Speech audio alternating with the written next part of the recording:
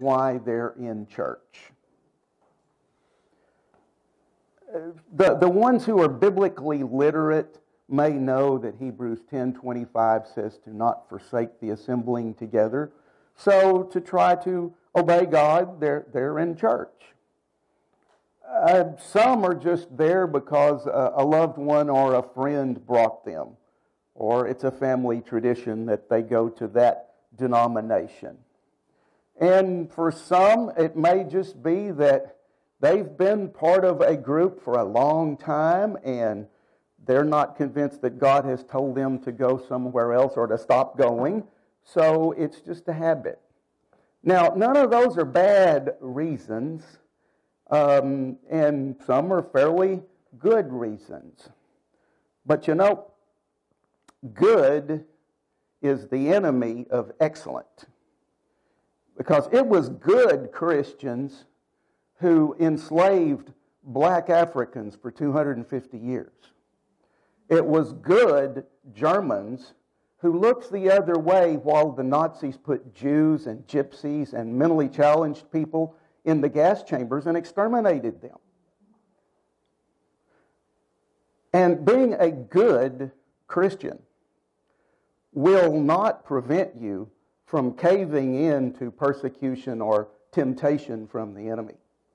I've had that happen to me several times. Back in 1971, I was part of the InterVarsity Christian Fellowship at Eastman School of Music in Rochester, New York. I'd been born again, as far as I can tell, for about a year before that. I went to Bethel Assembly of God Church every Sunday morning. But you know, when I started trying to witness to some of my classmates, a bunch of Yankees that were a bunch of free-thinking atheists, they just shot my Christianity through full of holes. And so I thought, well, you know, maybe I don't have this right. And I walked away. And 2 years later, 3 years later, and a whole bunch of sorrow later, I came to my senses and realized, no, that wasn't right. And so I went back home to Stephenville and got involved in the Baptist Student Union at Tarleton. And I got baptized in the Holy Spirit, not from the Baptist, by the way. And walked with the Lord for a while. And then a two-legged temptation with a dress came along, and I quit walking with the Lord.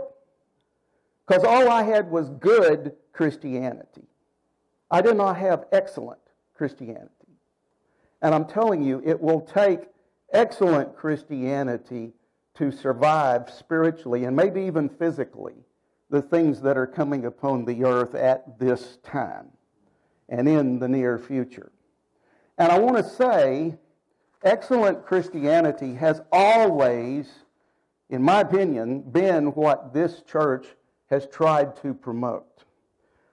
From the very beginning, there was a word from the Lord that was given to Owen and Irene Kane back in the early 70s, and I'm not going to read the whole thing, but I'm going to read parts of it.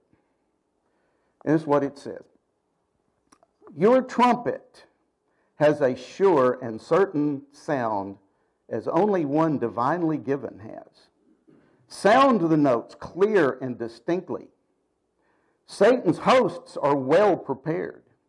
They will fight to the death, and death they will receive, because I prepare a people. I prepare a people who shall rise up from their tombs of religion and denominationalism, and take my banner and begin to move out, led by my Spirit. This is the beginning of the great and terrible day of the Lord. I'm preparing an army, but I'll not send my army unprepared. First, they shall undergo extensive training. They shall know perfect discipline, perfect obedience. Like Gideon's army, not all who answer the call shall be fit for battle. Submission is the key. Perfect submission to my every command. Perfect trust and perfect faith.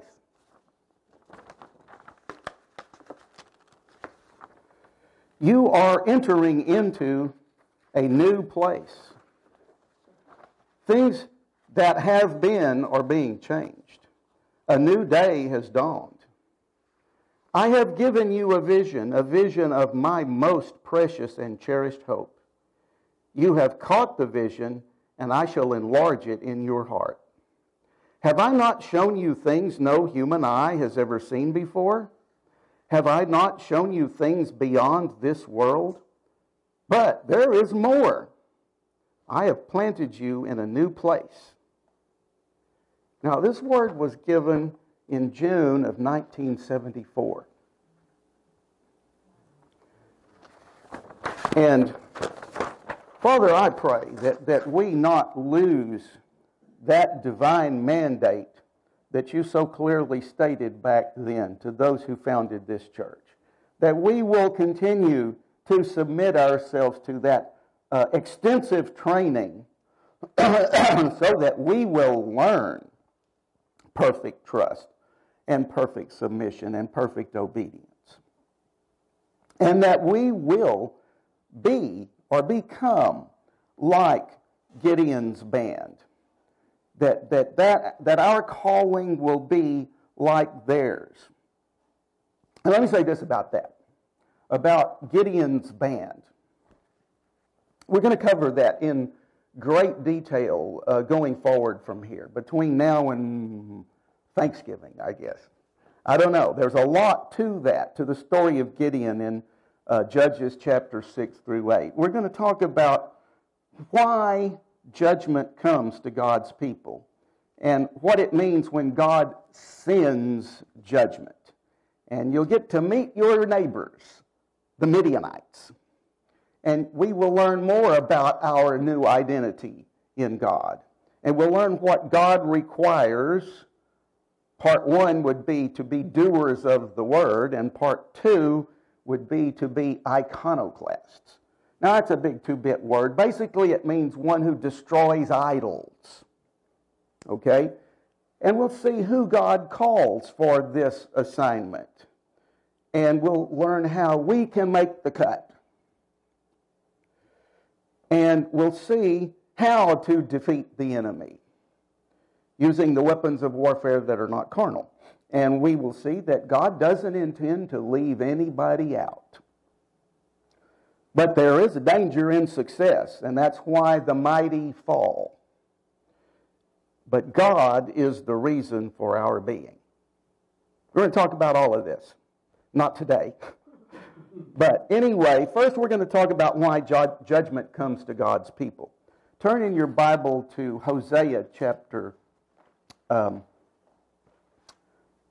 don't go there. Go to Daniel chapter 8.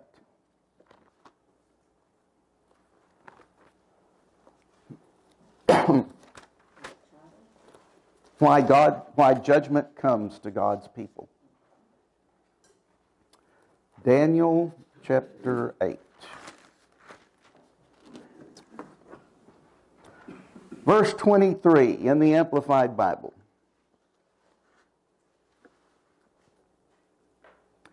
At the latter end of their kingdom, when the transgressors have reached the fullness of their wickedness, taxing the limits of God's mercy, a king of fierce countenance and understanding dark trickery and craftiness shall stand up. And his power shall be mighty, but not by his own power. And he shall corrupt and destroy astonishingly, and he shall prosper and do his own pleasure. And he shall corrupt and destroy the mighty men and the holy people, the people of the saints. And through his policy, he shall cause trickery to prosper in his hand, and he shall magnify himself in his heart and mind, and in their security, mind you, he will corrupt and destroy many. He shall also stand up against the prince of princes, but he shall be broken, but that by no human hand. And go to Daniel chapter 11. Verse 32. And such as violate the covenant, he, this king understanding dark trickery. Those who violate the covenant, he shall pervert and seduce with flatteries. But the people who know their God shall prove themselves strong and shall stand firm and do exploits for God. And they who are wise and understanding among the people shall instruct many and make them understand, though some of them and their followers shall fall by the sword and flame. You see what's going on in California these days? By captivity and plunder for many days. Now when they fall, they shall receive a little help. But many shall join themselves to them with flatteries and hypocrisies. You do understand we're talking about the body of Christ here. Okay. And some of those who are wise, prudent, and understanding shall be weakened and fall. That then so that the insincere among the people lose courage and become deserters.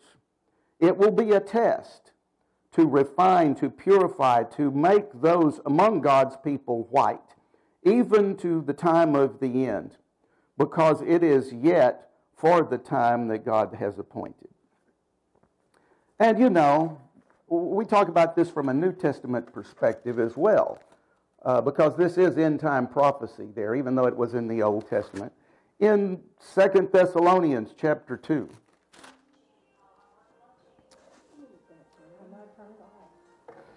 Second Thessalonians chapter 2. We read this often, but I want you to put this in the context of what I just read there in Daniel. 2 Thessalonians chapter 2, verse 3. It says, "Let no one deceive or beguile you in any way, for the day of the Lord will not come except the apostasy comes first. That great falling away of those who have professed to be Christians has come, and the man of lawlessness is revealed, who is the son of doom, the son of perdition, who opposes and exalts himself so proudly and insolently against and over all that is called God, or that is worshipped, even to his actually taking his seat in the temple of God, proclaiming that he himself is God." And there's some more explanation in this chapter of how that would work. How then can Christians, now, you know, the implication might be in the Amplified that, well, these were Christians in name only. Well, there are a lot of those in this world. But it wouldn't necessarily be that they're Christians in name only. They might be good Christians, but they're able to be deceived. Because in verse 9 it says, "The coming of the lawless one, the Antichrist, is through the activity and working of Satan, and will be accompanied by great power, and with all sorts of miracles and signs and delusive marvels, all of them lying wonders." You know, some in the body of Christ believe and teach that the acid test of what true, excellent Christianity is if there's miracles happening in that place. Well, this tells you that does not prove it. It's not to say God doesn't want miracles to happen. I mean, Mark 16:17 still applies. They that believe in Jesus will lay hands on the sick and they will recover, and if they drink any deadly thing, it'll not harm them. That all still applies. That did not pass away with the first century. But the devil is a plagiarist. He is a counterfeit. He's not original. He's not creative. He can only take what is there and twist and pervert it into something else. That's why I like to say it's all true, except the part that isn't. And that part that isn't is what will kill you. Verse 10, "By unlimited," see that word, unlimited. That means God has stepped out of the way. "By unlimited seduction to evil, with all wicked deception, for those who are perishing." This tells you why good Christians can apostatize. They are perishing because they did not welcome the truth. Now, we've been taught from day one around here that this, anointed by the Holy Spirit, rightly divided and accurately presented, is the truth. But in a lot of churches, they don't teach that. Or they teach that and then one's experience. That's how you get deceived. They did not welcome the truth, but refused to love it that they might be saved. Therefore, God sends upon them a misleading influence. We'll talk about this in the next message. I'm not going to go into detail about that. There is some truth there to be ferreted out. But God sends upon them a misleading influence, a working of error, and a strong delusion to make them believe what is false, in order that all may be judged. This is what I want you to see right here. All may be judged and condemned who did not believe in and adhere to and trust in the truth, but rather took pleasure in unrighteousness. Go to 1 Peter chapter 4. There are some parts of the body of Christ where it's popular to say, and they will back this up with Scripture. This is something you need to understand. Every false doctrine is backed up with Scripture. If we're talking about within the context of Christianity. In fact, it's amazing how many atheists will try to use the Bible to prove there is no God. Anyway, that just shows you the power of the Word of God, that it's so powerful that the devil will even use it to try to deceive people. But anyway, it says in 1 Peter chapter 4, verse 17, it says, "For the time has come for judgment to begin at the house of God." Well, the false doctrine is Jesus was judge, and so if you believe in Him, you don't come under judgment. There's no judgment for you if you're a believer in Jesus Christ. Well, then wipe this verse out of the Bible. It says it's time for judgment to begin, not at Jesus Christ, but at the house of God. That's you and me. It's time for us to get judged. Well, no. Jesus bore that for me. I'm not accepting judgment. You better accept judgment, because if you don't accept judgment, you don't get justice. If you don't accept judgment, you don't get deliverance. If you don't accept judgment, you don't get victory. You get defeat. I know, I've been there. When I started when it started to not be comfortable for me to be a Christian, twice in my life I walked away. And I will not do it again. Shoot me in the head if you see me doing it. The time has begun for judgment to begin at the house of God. And if it begins with us, now let me stop right here. Some will say, well, yeah, but that was written 2,000 years ago. It began then. It hasn't been completed. You know, Steve talked about this Friday night, that Israel is going to be saved when the fullness of the Gentiles comes in. Well, a lot of Bible translations say, well, that's the full number of non-Jews that are going to get saved. Well, that's not what that word fullness, pleroma, means. It means the being full of something. So the body of Christ is not yet full of Jesus. There's varying degrees of fullness I see among Christians, but I don't see enough Jesus in me. And with all due respect, I don't see enough Jesus in you. We all need more. Okay, so just because that judgment began 2,000 years ago, the process is not yet complete. In the wide sweep of history, sometimes things take a long time to work out. You know, that's why we are still seeing social unrest in this country involving the races 160 years after a war was concluded that supposedly settled that question.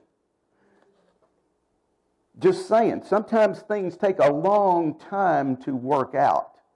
So, yes, it began back then in the first century, but it's still going on. In fact, it's coming to its fullness now.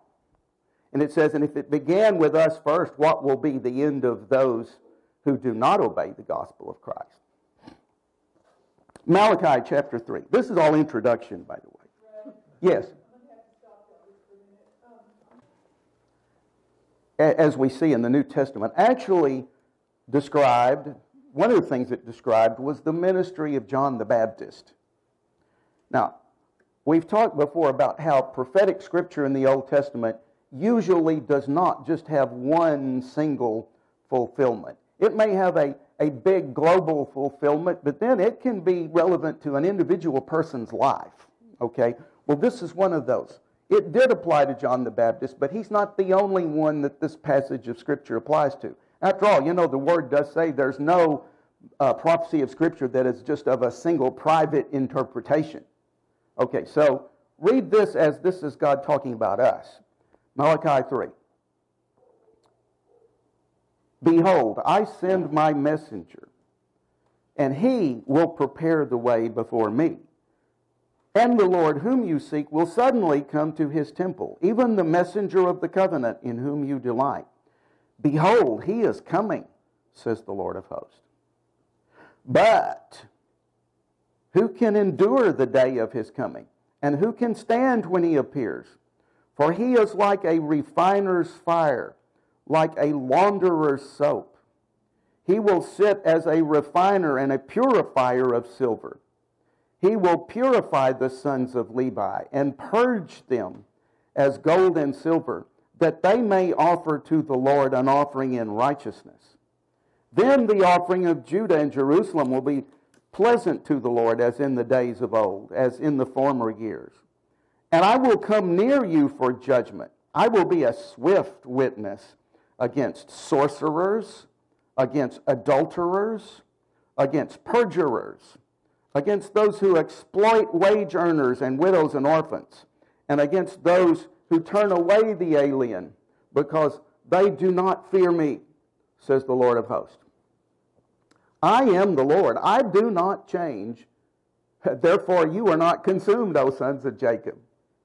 So it's saying, in essence, that judgment of God's people is a good thing, that it is necessary, that it is vital. Now, it is within this context that we're going to be studying the life and ministry of Gideon. Turn to Judges chapter 6.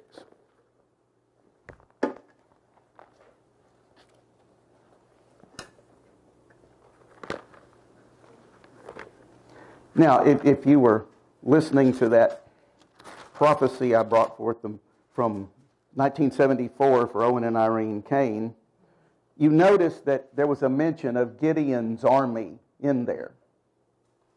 And I remember Owen frequently making reference to that he was looking for Gideon's band of 300. Well, whether we look at that as a metaphor or whether we look at that as a literal number, if it's a literal number, then we're going to have a bigger place than this one. Now, I don't know if rushing wind in Jacksboro can accommodate 300, but that's beside the point. What Gideon's band did and what Gideon did is what we are focusing on. Judges chapter 6. Let me just read this down and then I'll go back and comment on some things. The children of Israel did evil in the sight of the Lord. So the Lord delivered them into the hand of Midian for 7 years. And the hand of Midian prevailed against Israel.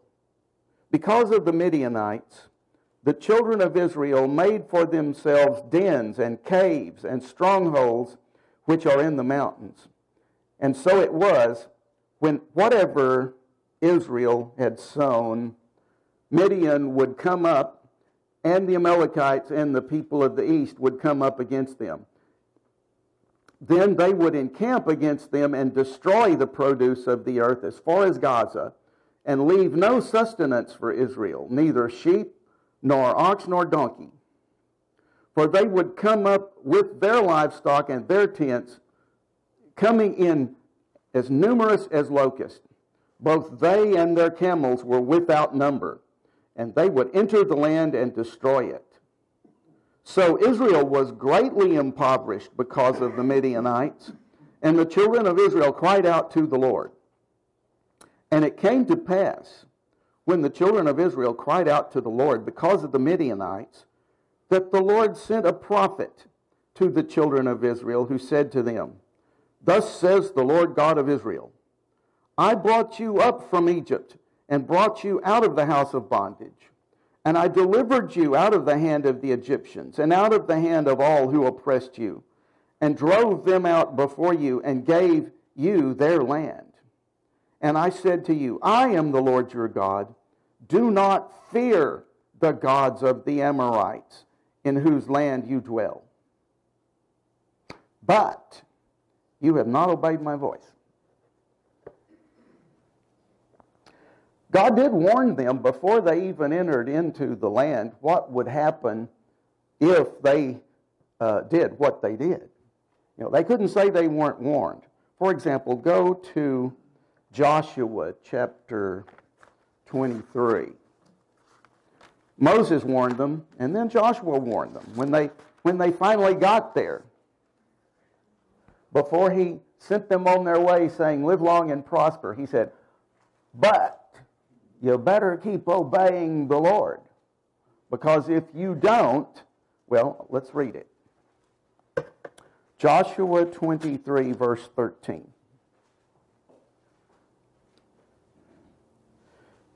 He says, know for certain that the Lord your God, if you don't obey the Lord, know for certain that the Lord your God will no longer drive out those nations before you, but they shall be snares and traps to you, and scourges on your sides, and thorns in your eyes.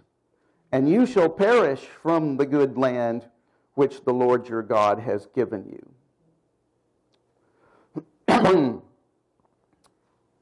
Verse 11, therefore take careful heed to yourself that you love the Lord your God.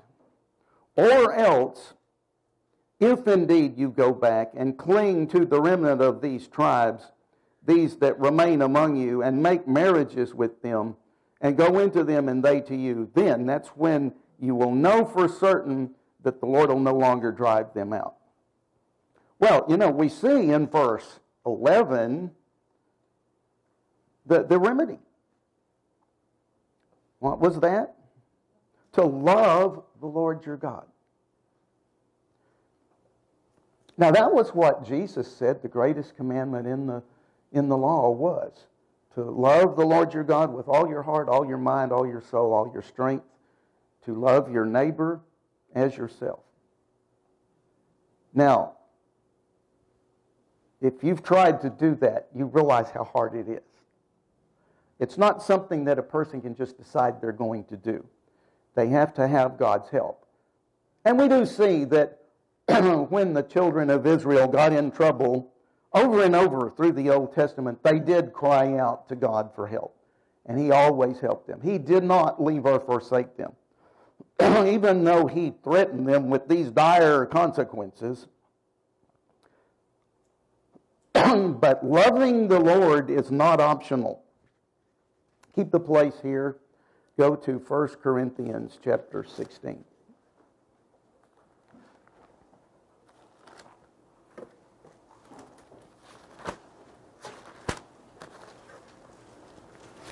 Now one might be thinking, I'm not trying to put thoughts in your head, but one might be thinking, well, if I have to be commanded to love somebody or something, then there's a problem. Well, yeah. But here's the problem. 1 Corinthians 16, verse 22. I'll read this in the Amplified. It says, if anyone does not love the Lord, does not have a friendly affection for Him, is not kindly disposed toward him, he shall be accursed. And then he puts this little end-time salutation thing. He says, our Lord will come. Maranatha. He's telling us more or less the same thing that Daniel 8:23 or 25 told us, that when things get to that point where the love of God is just absent from society, that's when the door is open for the Antichrist to come. You know, we talk here about 2 Thessalonians 2, about the verse 7 and 8, where it says, restrain the Antichrist. Well, the lion's share of restraining the Antichrist is loving God. Go to Revelation chapter 2.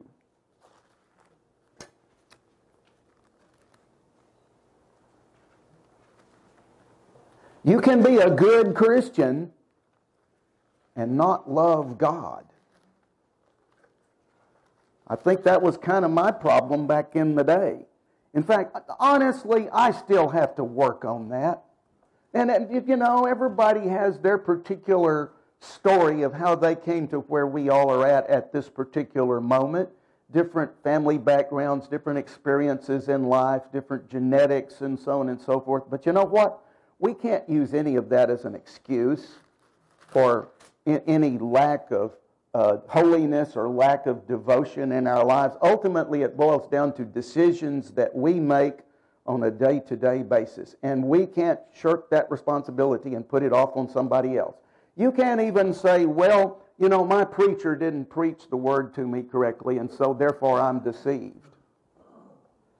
This book has been here for thousands of years. Anyway, good Christians can lack the love of God. Revelation chapter 2, verse 1. To the angel of the church at Ephesus. That's where the book of Ephesians was written to. The book of Ephesians has a lot of good stuff in it, doesn't it? Well, these were the people he's talking to here. To the angel of the church of Ephesus write, these things says he who holds the 7 stars in his right hand, who walks in the midst of the 7 golden lampstands. This is Jesus talking. I know your works, your labor, your patience, and you cannot bear those who are evil. You have tested those who say they are apostles and are not, and have found them to be liars. And you have persevered and have patience, and have labored for my name's sake, and have not become weary. They're good Christians. I mean, we stopped right there, we'd almost be tempted to say they're excellent Christians. But read verse 4. Nevertheless, I have this against you, that you have left your first love. I was talking with Ellen yesterday about the Word, about how we put the Word in our lives. And I was remembering how it was when I first started coming to Romans 8 in 1978. And it wasn't just me, this was a lot of us. We got recordings of Alexander Scourby reading the Bible. Either we got it on cassette or we got it on LP vinyl. And I had that going in the background where in my house, 24/7. I would have it going in my sleep. I even had a speaker that I put under my pillow that had that going while I was sleeping. Sometimes people say, well, Ray, how come you know the Bible so well? Well, I programmed myself with it. You could do that. Every one of you could do that. And back in the day, but pretty much everybody in the church was doing that. We were selling, I think the American Bible Society is making a lot of money off of Romans 8 Church because everybody was buying those sets of Alexander Scourby reading the Bible. Well, what happened since 1978? Well, as they say, a lot of water went under the bridge. And some of that water wasn't pure water of the Word. Some of it was just the muddy water of circumstances. But anyway, point being, these were good Christians, But they did not have that love that they had for him at the beginning. And so he says, remember therefore from where you have fallen, repent and do the first works. I mean, they were doing works already, so he's not saying, well, you're just a bunch of lazy Christians. No, they were not lazy Christians.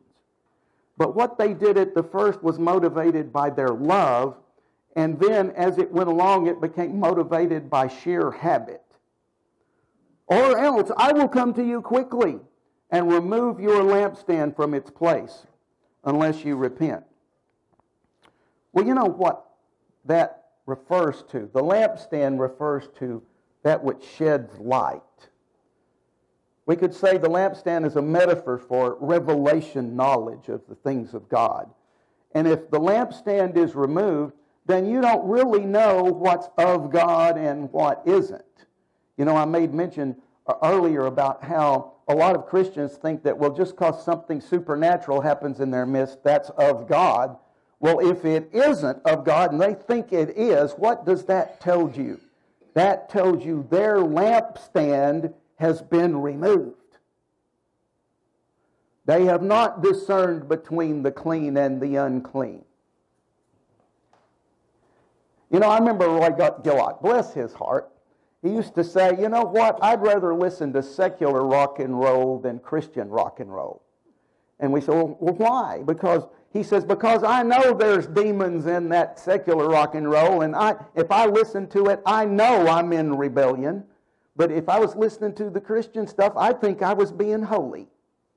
And the same spirit, some of the same spirits are operating there. That's deception. Now, I'm not going to define for you what you should and should not listen to. In fact, really, a lot of what we call rock and roll is just the music of the world today. It's inescapable. And just because something has a strong beat doesn't necessarily mean that it's rock and roll. But if something is trying to co-opt that style and that influence in order to be attractive to people, it's the same spirit. They're inviting the same spirit in. Okay? Like I said, I'm not going to define Christian rock and roll for you. I'm not even going to define rock and roll. Except it usually goes along with drugs and sex, but by the way. Anyway, Hosea chapter 2.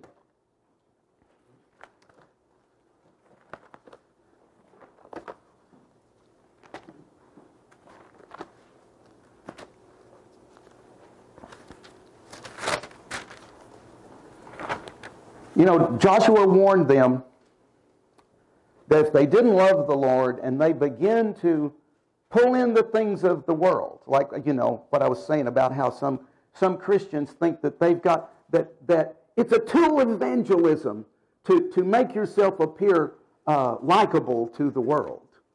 Okay, that's making a marriage with the inhabitants of the land, what Joshua was warning about. All right, that's my take on it anyway. And he said, if you don't love the Lord and you do that, you're going to get thorns. And you're going to get scourges. Well, you know what? That's a good thing. Because if you didn't, you might go off a cliff. You know, those things kind of warn you, hey, you know what? I'm not where I should be here. You know, losing can be winning if it turns you around. Hosea chapter 2, verse 5. Hosea's wife was not where she was supposed to be. She left him and became a prostitute.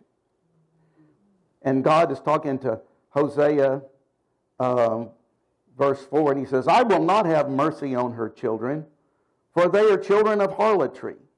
For their mother has played the harlot. She who conceived them has behaved shamefully. For she said, I will go after my lovers, who gave me my bread and my water, my wine and my linen, my oil and my drink. You see, this is the American dream here, is to go after the luxuries, to go after the finer things of life. And if you do that and you turn away from the Lord, then you're in harlotry. Verse 6, therefore, behold, I will hedge your way with thorns, and I will wall her in so that she cannot find her paths. She will chase her lovers, but not overtake them. Yes, she will seek them, but not find them. And then she will say, well, I will go and return to my first husband, for then it was better for me than now. So hedging with thorns is not the end of the world. Now, I'm of course making the observation that the Church of Jesus Christ in the world today is hedged with thorns. But that's a God thing. Don't try to bind the devil in that. God doesn't want you to be comfortable in sin. Go to 2 Peter chapter 2.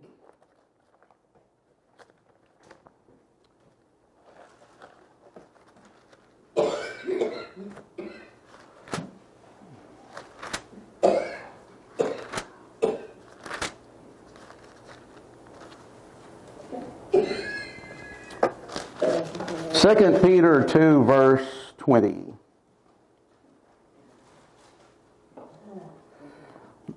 It says, for if, after they have escaped the pollutions of the world through the knowledge of the Lord and Savior Jesus Christ, and they again are entangled in them and overcome, the latter end is worse for them than the beginning. For it would have been better for them not to have known the way of righteousness than having known it to turn from the holy commandment delivered to them. Now some will read this and say, well, see right there, they've lost their salvation. Or else they weren't saved to begin with. Well, no, they were saved because it says they came to the knowledge of the Lord and Savior, Jesus Christ. You can't know Jesus as your Savior if you're not saved. Come on. Okay?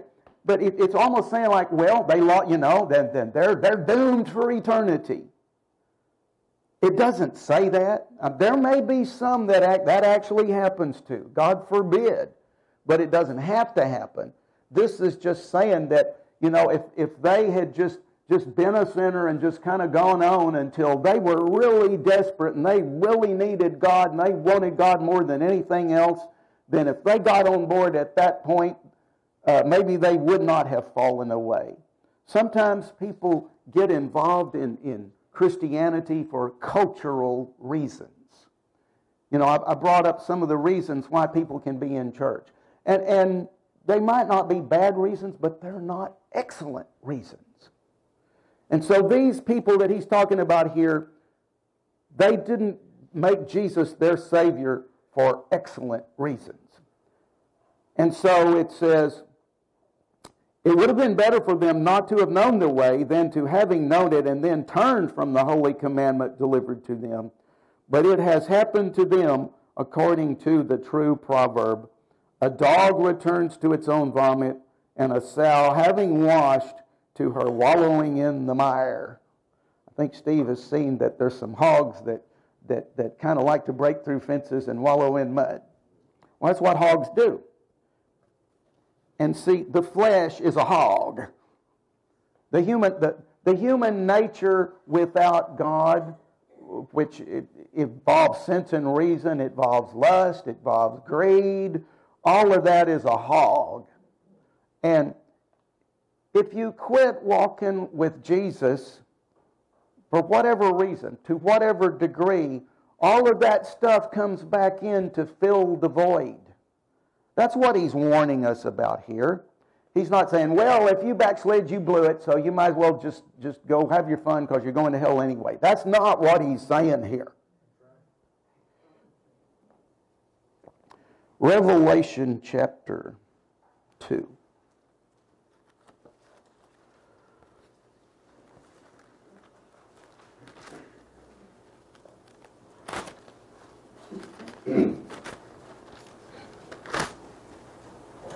Verse 18. And to the angel of the church in Thyatira write, these things says the Son of God, this is Jesus talking, who has eyes like a flame of fire and his feet like fine brass. I know your works, your love, your service, your faith, and your patience. And as for your works, the last are more than the first. It sounds like a good church. Nevertheless, I have a few things against you, because you allow that woman Jezebel, who calls herself a prophetess, to teach and seduce my servants to commit sexual immorality and eat things sacrificed to idols. Now let me stop right there. Christians who have been involved in deliverance ministry are familiar with this name Jezebel. And there's usually kind of a list of characteristics that would go with that, like female domination, or like lust, or like manipulation and so forth. All of that is true, but there's really a bigger picture here. Because if you go back and study in 1 Kings where Ahab and Jezebel, where their kingdom went and how come he even married her in the first place, it was political. Jezebel was the daughter of a king of a neighboring country that was neighboring to Israel, and Ahab married her for political power, to maintain the status quo. Jezebel in our world is not just feminism or sexual libertinism. It can involve that, but Jezebel is actually the watchdog of the status quo. Jezebel is the schoolmarm with the stick who keeps the population in line with what the powers that be want done in your world. And it says they allowed that to teach. They brought that into the church. They made that wed with Christianity, the status quo. They got that mixed up with the worship of God. And he says that's idolatry. It's not just sexual immorality, but it's eating food sacrificed to idols. It's getting belief systems that are not God that you think are God. And I gave her time to repent of her sexual immorality, and she did not. And by the way, you see how in the church sexual immorality is winked at. I talked about the Germans and how they kind of look the other way about putting these undesirables to death in the gas chamber. Well, the church kind of looks the other way about sexual sin, about adultery, fornication, about homosexuality, about pornography, about pedophilia, about, all of these things like, yeah, that's in the world and that's bad, but God loves us, and so we're not going to worry about all of that. Well, no, it's coming up for judgment, is what I'm saying. And he says, verse 22, indeed, I will cast her into a sick bed, and those who commit adultery with her into great tribulation. Steve talked about this Friday night. Great tribulation is after the church, the true church, the excellent church, the remnant, the bride of Christ, the woman and the man-child who she gave birth, after they finally are removed from the planet so God can pour out the bowls of wrath on planet Earth. And it says there's a vast host of Christians who die during that time. That's what he's talking about here. He says, I will cast her into great tribulation.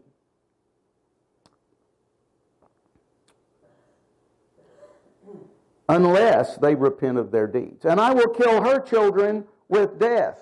You know what? That's already happening. The church in California has been basically shut down by the government of California. And those who are meeting today there are doing so in violation of their state. They're killing the church. The spirit of Antichrist is trying to kill, to devour the church before the man-child can come forth. And we have not come forth yet. Right? I will cast her into a sick bed, and those who commit adultery with her into great tribulation, and I will kill her children with death. And all the churches shall know that I am He who searches the minds and hearts, and I will give to each one of you according to your works. Well, go back to Judges chapter 6.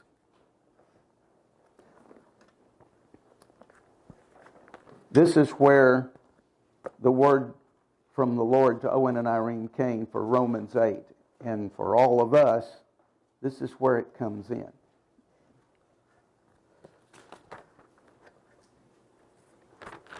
This is the time that we were born into. This is our mission. Your mission, should you accept it, is this. Verse 11. Now the angel of the Lord came and sat down under the terebinth tree, which was at Ophrah. Not Oprah Winfrey, but Ophrah, which belonged to Joash the Abizarite. And in another message, we're going to go through all of that and what it means. While his son Gideon threshed wheat on the winepress in order to hide it from the Midianites. See, it's almost like here in this condo today, it's like we're hiding from the New World Order. You know, if those Antichrist, Antifa, all of that, if they were to burst in here, they'd probably have some of us arrested for not keeping social distance. So we're hiding from the Midianites.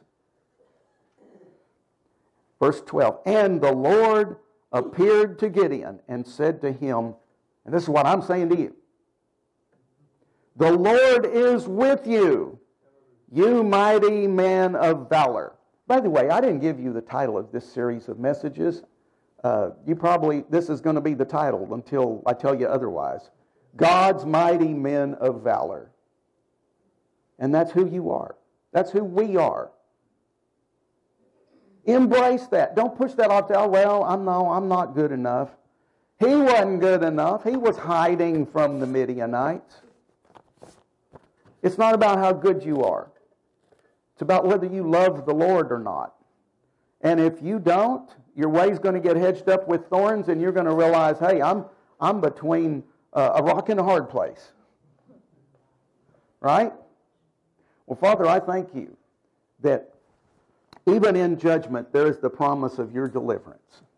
And I thank you, Father, that you have showed us the way, and that it's the way of following Jesus. That Jesus said, I am the way, the truth, and the life, and no one comes to God but by me. So, Lord, bring us to that place of excellence. Cause that to be our desire, that we not just be good Christians, but that we be excellent Christians.